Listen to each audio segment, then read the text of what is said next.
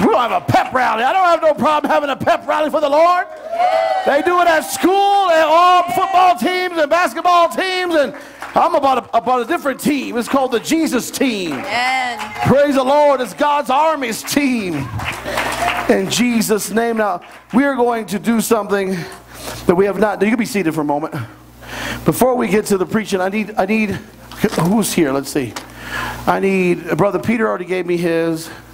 They're not here. They're not here. He's going to give me that later. They're not here. Susie, where's Susie? Susie, you have those 3 tickets? Is she getting back to you? Okay. So she's done. I'm turned mine in. Mark's going to have, okay. We're good. We'll get all those taken care of. We're going to do, Not yet. We're going to do communion. We're going to do something that we haven't done in a while. We've actually done only communion maybe once a year, if that. We did once every 2 years at one point. And there was a reason for that. This church was not ready to do communion on a regular basis, in my opinion. Communion is a very serious deal. The Bible says that we got to be careful when we take communion, that we take it worthily. Now, that doesn't mean that you're worthy, because none of us are worthy. The only reason why we are saved is by His grace and His mercy. But it means to have the right attitude and the right behavior in your life. That's something we can control. We can control whether we sin or not. I know there's a huge misconception in the public eye that sin just pops on you every once in a while or just happens, and that's a lie from the devil, from the depths of hell. Because if you decide that you want to repent, you know how I know that's true, that you can do that? Because God says He's not a liar. And God said, if you repent, I will forgive you of that sin. If you'll get baptized, I'll wash you of that sin. And if you get the Holy Ghost, I'll give you a choice whether you're going to sin or not. Praise God. So today we have a choice. So when it says come to Him worthily, we're not talking about being good enough. We're talking about being repented. Being repented. So I want all of us to stand right now. We're going to do a prayer of repentance in this place. And you should not take communion if you're not repented. I'm just saying that because the Bible says that we need to be serious about living for God. This is not a game, church. We're getting way too close to the end to be playing games with God. And I've just made a decision that in my life and in my family's life, when it comes to us, we're going to live for the Lord. For me and my house, we're going to serve the Lord. So I'm going to try to get as many people as possible to follow the same attitude so that we can have a big old party in heaven. Instead of have just a few of us, we can have a lot of us be there ready to party with the Lord. Praise God. So we're going to do number one, we just did communion in April, and I understand that. We did it for Easter, and that's normal. But what Mark and I have talked about is doing communion on the first Sunday of the quarter. And that happens to be today, even though we just did it a few weeks ago. This is the first Sunday of the quarter. And from now, every three months, every quarter, we're going to do communion. So one of the reasons why I didn't do communion, not only was that the church, I didn't think, was ready, but now that we're more ready, the other issue is that in my past teachings, they talked about communion being about death and focusing on the death. And one of the things I appreciate about Mark is that both of us are teachable. There are things that I've taught Mark, and there's things that he's taught me, and this is one of them. My whole life, I always thought that they focused on the death when it came to communion. And so whenever someone tells me something that might not be what I think it is, I say, well, show me the Word. Because I'm not interested in your opinion. I don't care who you are, no offense, but that's what I'm going to say to you. If you bring me something and say, well, this is how things should be, I'm going to say, bring me the Word. And I'll read it and I'll look at it, and this is proof. This is proof that I will listen or read the Word, because when I read the study on communion that he gave me, it talked about in several places that communion was about life. Communion was about life, and it was about maintaining your focus. Let me tell you something. I'm not preaching yet, so this is not, don't count my time. But I'm going to tell you something. I'm going to tell you the Lord puts a pastor in front of the church for a reason. What I'm going to tell you is not because I'm prophetic and because I can read your minds or the Lord spoke to me. This is not, I just know what I see. I'm going to tell you what one of the problems in our church is, and one of the things that we struggle with is not repentance. Why? Because it's taught consistently, and you do it consistently. Amen. But now that we're not a baby church anymore, now that we're a young church and we're growing, the next step, going from crawling to walking, is not, oh come on, I feel the Holy Ghost. It's not just to repent. That's the first step. That's crawling. The next level is to maintain your repentance, to hold on to it, to say, I'm not letting go. I'm going to repent, and I'm going to hold on to God and let go of my sin, because I don't want to die. I want to live. I feel the Holy Ghost. I am so glad that I'm standing in front of a bunch of people who agree.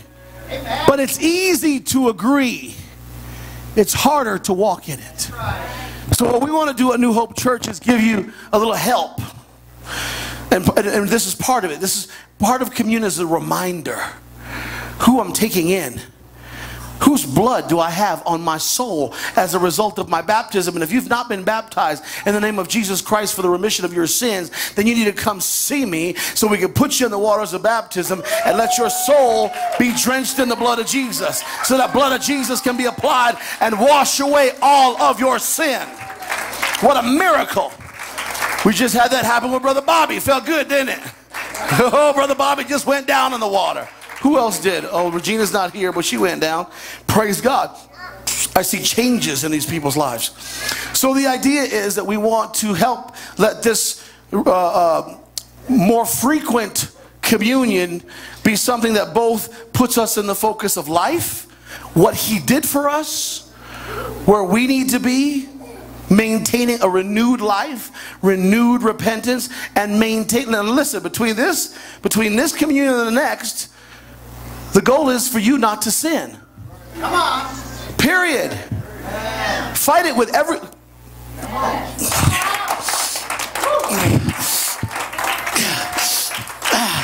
Until what? Until what? Until what? Until blood. Resist sin unto blood. Fighting with everything you have to say, I'm not going to do it anymore. It doesn't belong in my life. When I think of resist sin unto blood, I think about squeezing your hands so tight, holding on to God so tight that you begin. And I'm not telling you to cut yourself. I'm not telling you to do that. I'm just telling you I have a good imagination. I'm telling you what I see is that holding on so much that you'd rather hold on and bleed than to let go. Come on, I'm giving you a mindset. I'd rather hold on even if I have to bleed. Praise God. We're going to do a prayer of repentance right now. If you'd all close your eyes. If you want, you can bow your heads. You can raise your hands. You can put your hands behind your back. Your body position really is not that relevant. What's relevant is your mind and your heart, because those are going to lead your actions. God, today, right now, as a collective body, we involve ourselves in corporate prayer of repentance. Repentance means to turn from sin, to do a 180, to do an about face. I'm going to get away. I'm going to run. I'm going to be terrified. I'm going to flee from sin. I'm going to resist sin, and the devil will flee from me. I'm going to give it my all, God. I'm not just going to say, I'll try. I'll try is a way of already failing. But I'm going to say, God, I'm going to give it my all to remove and keep this sin out of my life. Not just right here today, but tomorrow and the next day. I'm going to get up every morning and say, today, God, I am not going to sin. Yes. Just keep praying for a minute. Just soak it in. We're serious, God. We're serious, God. We're serious, God. We're serious.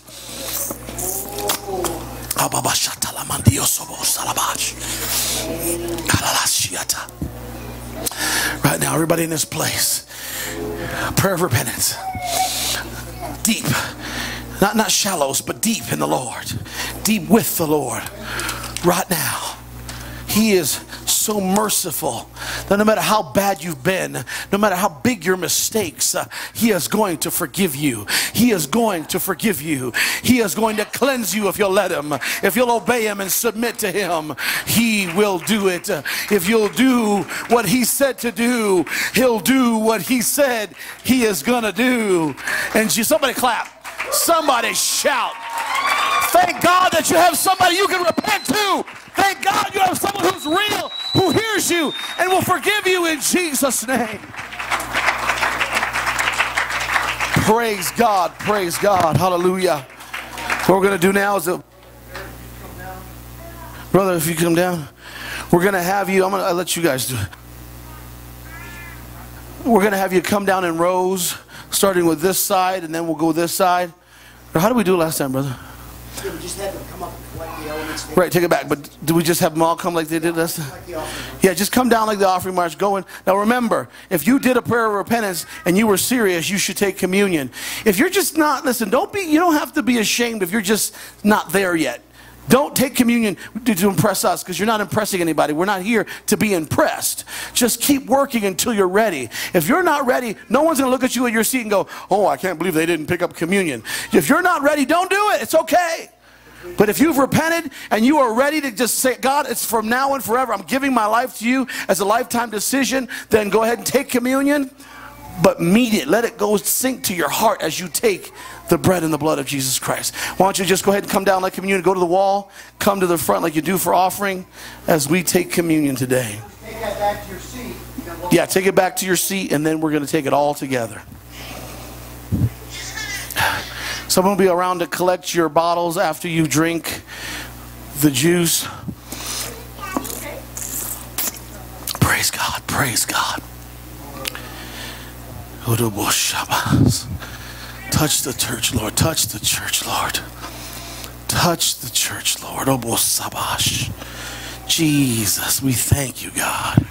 You are awesome, God. You are worthy, God. We just thank you for your mercy today. You are so good. Thank you for the opportunity to be in this church today. In Jesus' name. In Jesus' name. Hallelujah, hallelujah. Oh, you are so good. Bless everybody in this house, God. Touch everybody in this house. Oh, yes, Jesus. I thank you for those that are willing to follow your word, to follow your ordinances. Thank you, Lord, for all those that are participating. Thank you for those that are not. We thank you for everyone who is here today with us. Oh, Jesus, we're so grateful that you love all of us equally, Lord. Hallelujah, hallelujah.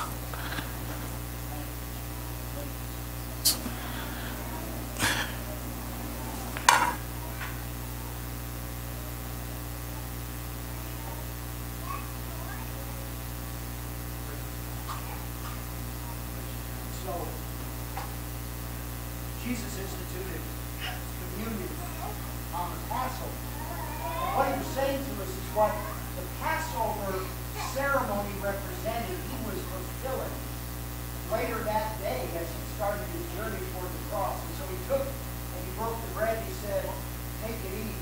This is my body. It's broken for you. Lord Jesus, we thank you for the sacrifice that you made. Lord, thank you. Oh, hallelujah. Oh, for the redemption that you made possible through your bruised and broken body. Thank you, Jesus. Let's go.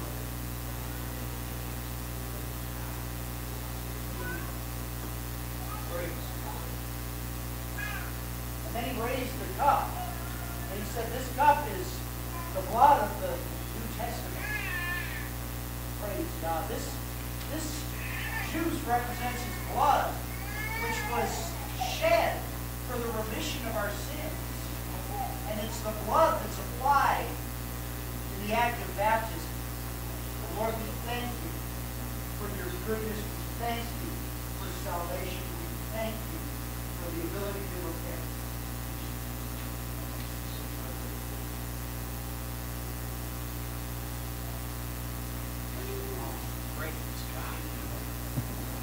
Just take a moment to just close your eyes and pray. Take a moment to understand what you're doing. Take a moment that you've ingested the blood and body of Christ. Oh, it may be a symbolism, but it's a symbol I want to maintain.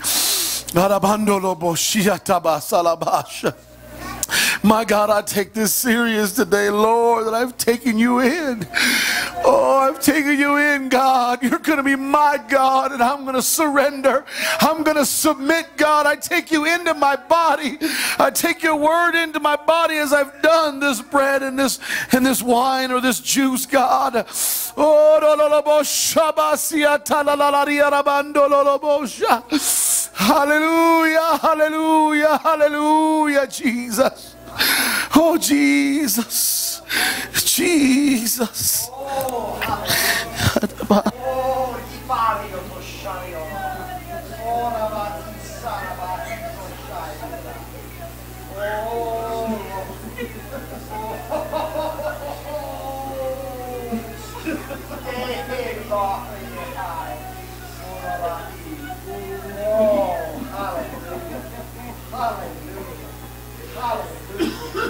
Glory to God. Glory to God. Glory to God. Glory to God. Yes. Oh, hallelujah. Hallelujah. Hallelujah. Praise God. Praise God. Oh, he said, if I be lifted up, I will draw all men unto me. And that's what we're doing right now. We're lifting him up. Oh, praise God. We're lifting him up with a seriousness and an understanding. This isn't just cheap grace and easy believism. This is his body and his blood. Praise God. Praise God. Praise God. Woo. Glory. Glory to God. Glory to God. Glory. Hallelujah.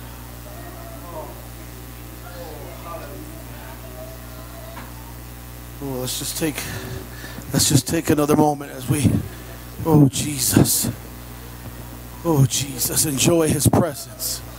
Praise God, praise God. Hallelujah,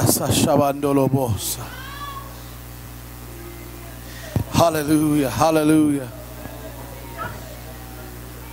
Praise God, praise God. Oh Jesus.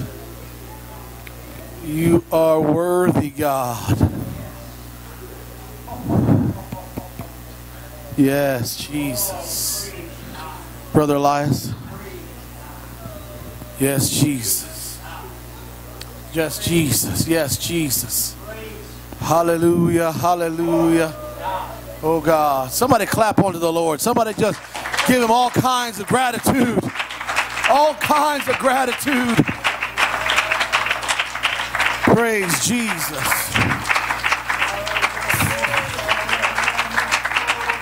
Yes. Hallelujah. Odobo Shabbat. Praise God. Praise God. Hallelujah. Sunday school may now be dismissed. Can you hear me okay? I'm going to need some more. I'm going to have to take this mic back and have it looked at because it's not working good. You're going to have to just watch out. Eliza's going to go up and down. I prefer to use this because I'm Italian like Eric. I gotta use my hands when I'm preaching. So just kind of keep an eye on it and probably need to turn me up right there. Right there. If you don't hear me that loud, just keep messing with it until I am. Praise God. If not, I'll have to use this.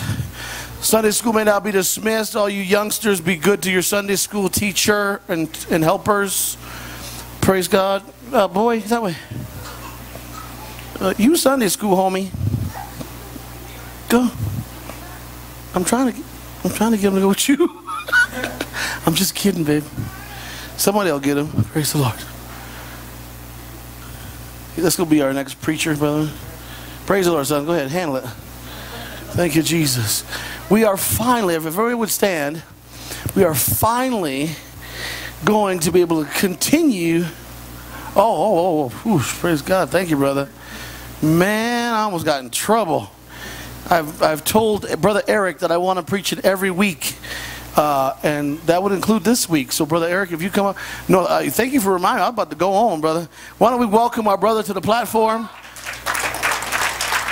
Go back and sit down, brother. That's not a welcome. That's not a welcome. Somebody welcome. Okay, all right, praise God. That's a little better. Let's give that all to God. Let's give it to God. Hallelujah. Amen. Can we give that to God for a moment or two? Praise God. Thank you, Jesus. Thank you, Hallelujah. Hallelujah. Praise God. He has delivered us from so much. Amen. While you're standing real quick, I'm going to go to the book of James 2:17 and then verse 26. If you can grab your Bibles real quick. Book of James, chapter 2, verse 17 and also verse 26. If you don't have it, say praise God. And if you do have it, say praise God. Praise God. That way we don't know who does or doesn't have it. It says, even so faith, if it hath not works, is dead, being alone. And then verse 26. For as the body without the spirit is dead, faith without works is dead also. Can we take a moment and pray to our God and ask Him to help us with this next little bit on His Word? God, we just love you, Lord. God, we're thankful, God, for all you've done for us, God, Lord. And open our eyes, God. Hallelujah. Come on, don't be shy to your God. Hallelujah. God, we ask for your help, Lord God. We thank you, Lord Jesus. Just give you the praise and glory, God, in Jesus' name. Amen. You can be seated. Thank you. So I want to read that again. It says, on verse 17, it says, even so faith, if it hath not works, is dead, being alone. Or you could say, faith being alone is dead. So in other words, it's telling us that it takes more than faith to be alive in Christ. That's right. For faith is belief that is not based on proof. That's one of the definitions I looked up and saw on faith. Faith, belief that is not based on proof. So let me see here. Try something new here. Let's see. Let's see. I never sat here before. Oh, I didn't fall. Wow. Wow, that was cool. I never sat in that chair, but I've seen chairs before and I know they work. And there's chairs here, so there must be some back here, huh? Just kidding. Just kidding. I guess there's no chairs back there, huh? Man, I guess I got to look where I'm going. Where am I going? All right. I understand what the structure of a sturdy chair looks like. Just before I had faith and the Holy Ghost, I was a foul-mouthed individual. Smoked a lot, drank a lot, did a lot of drugs. I was hopeless and alone. But that was before faith. And then August 19, 2001, actually June 28, 2001, I got baptized in Jesus' name.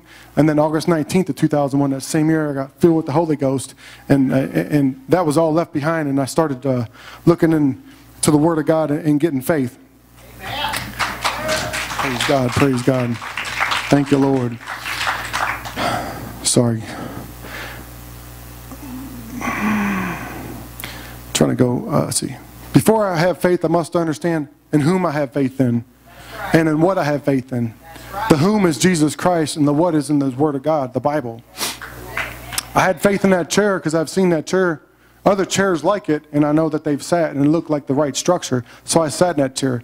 I have faith in the Word of God because on this day, June 1st, 2014, because I was here last week, May 23rd or 24th, 25th, 2014, and it was the same word that was being preached, same repentance, same baptism in Jesus' name, same Holy Ghost that's available to all who do not have it, and that will save you from your sins. And it's the same faith that I take with me each week and every day. That falling on the floor episode, that was basically like saying that if I followed everybody to church every week, but I didn't read my Bible and I didn't pray and I didn't really believe in what was being said, I just followed you guys. When you guys stood up and I stood up, if you guys went to the front, I went to the front. If I did that without faith, or without any faith, would there be any validity in it? Would there be any proof in my relationship with God? There would not be. So faith by itself is dead. It's like not looking and falling down. I have to look into the Word of God then believe or have faith in it and follow or work his plans, which is repent, be baptized in Jesus' name, be filled with the Holy Ghost, which is being saved, which is the results of my faith. If I have faith in the Word of God, but never open it, am I saved? Am I saved? Amen. Sorry, kind of dark up here. I can't see these little, my handwriting sometimes. If I repent and get baptized in Jesus' name, and will I be able to get filled with the Holy Ghost? If I do a work of repenting and being baptized, but I lack faith, will I get the Holy Ghost? No. I have to have both of them. Let me go to the book of, let me show you something here in John 20. There was one of the disciples of Jesus's that lacked some. John 20, verse 24 to 29, it says, but Thomas, one of the 12, called Didymus, was not with them when Jesus came. This is after Jesus' resurrection, when he came to his disciples to show them and teach them more. Let me start over. But Thomas, one of the 12, called Didymus, was not with them when Jesus came. The other disciples therefore said unto him, we have seen the Lord. But he said unto them, except I shall see in his hands the print of the nails, and put my finger in the print of the nails, and thrust my hand into his side, I will not believe. In other words, he wanted some work done to believe. And after 8 days, again his disciples were within, and Thomas with them. Then came Jesus, the doors being shut, and stood in the midst of them, and said, peace be unto you. Then saith he to Thomas, reach hither thy finger, and behold my hands. Reach hither thy hand, and thrust it into my side. And be not faithless, but believing. And Thomas answered and said to him, my Lord and my God. Jesus said unto him, Thomas, because thou hast seen me, thou hast believed. Blessed are they, look at your neighbor, say, blessed are you that have not seen and yet believe.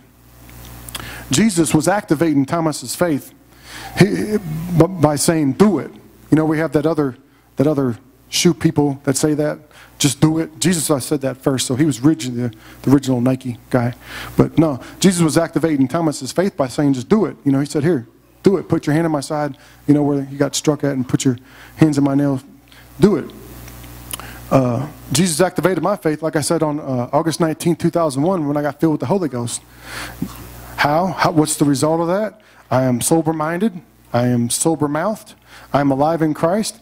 I get to know each and every one of you, which is a blessing. I'm married to the most wonderful woman in the world for me. And I'm active in church, which means I'm active in my faith. I'm working in church. You can't have faith without works, James was telling us. You have to have both. And how do you show your faith is by your works, what you do. Not everybody can do what I do, and not everybody can do what you do, because you know people that I don't know, and I know people that you don't know. So we are all ministers on location wherever we're at. Before I have faith, I must understand in whom I have faith and what I have faith in. Faith is like having a job. I can say I have a job. Come Monday, I say, hey, Sister White, I got a job here at Taco Bell. Come next Tuesday, I say, hey, Tiffany, I got a job here at Taco Bell. Come next Thursday, I say, hey, Starla, I got a job here at Taco Bell. Well, you know what? If I'm not going to work, do you think I'm going to have a job? Am I going to get paid? I can talk all I want, but, you know, it's not going to last forever. So I have to have a job and work at that job to get paid. Jesus does not want us to be unemployed in our faith. He came and specifically ministered to Thomas so he could continue in his faith. Because Thomas was doubting, and we all know doubting Thomas.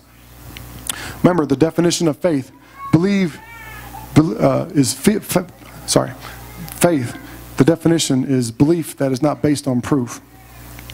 In 1 John 5, 1 through 3, it says, whosoever believeth that Jesus is the Christ is born of God, and everyone that loveth him, that begat, loveth him, also is begotten of him. In other words, if you love your brother or sister that was born of God, that's what it's saying right there. By this know ye that we have that we love the children of God when we love God and keep his commandments. For this is the love of God, that we keep his commandments, and his commandments are not grievous. I don't know, sometimes it's grievous for me loving that man back there. No, I'm just kidding. No. No, but Jesus did throw that in, or the word of God did throw that in there for us to know that it's not grievous to love our brother and sister. Our faith in our God is based or founded upon my love to my God. Faith without works is dead. Here's our works, or start of our works. It says, so whosoever believeth or has faith that Jesus is the Christ or Savior is born of God. And everyone that loveth him, that's your works. So you have to have faith, you have to believe in Jesus, that he's our Savior, and you have to love the person next to you. That's our works. This is just one definition of works. This is not all of them. Just let you know that. And I was reading this morning. God was just spending a long time with me because I was really going to speak on something else, and he just changed it early this morning. So I was just having a good time with God. And it was really cool. And I love looking up scripture and the Strong's Concordance and seeing what like the Greek and Hebrew definition is to get the true, accurate meaning. And this is pretty cool. In John 13:34-35, this is Jesus speaking to us. It says, "A new commandment I give unto you, that ye love one another as I have loved you, that ye also love one another. By this shall all men know that you are my disciples, if ye have love one to another." And I looked up that word commandment, and in the Greek, it means prescription. So our great chief and physician, Jesus Christ, was giving us a prescription to how to do works, is to love one another. So here's our proof to one another. And that word that you love one another is referring to be a friend. And if we go into Ephesians 4:1-2, it says, "I therefore, the prisoner of the Lord, beseech you that you walk worthy of the vocation or the invitation or calling herewith ye are called, with all lowliness and meekness, with long suffering or patience, forbearing, putting up with one another in love." Why? Because in Colossians 3:13, he says, "Forbearing one another and forgiving one another, if any man have a quarrel against any, even as Christ forgave you, so also do ye." So work at it. Be a friend. Sometimes I may not know you guys, if hanging out. We live so far away, and sometimes it takes work because I'm not perfect. And I don't know about you guys, but I'm not perfect, and I know I have a lot of flaws, and I hope you guys love me through my flaws, and just as Christ forgave you, you'll forgive me. But that's just one way of trying to work your faith, activate your faith into what having that combo of faith and works. So could we all stand maybe? Or could we all stand and just ask God to help me activate my faith? To help me love myself as you love me, God, and then I can love others, which is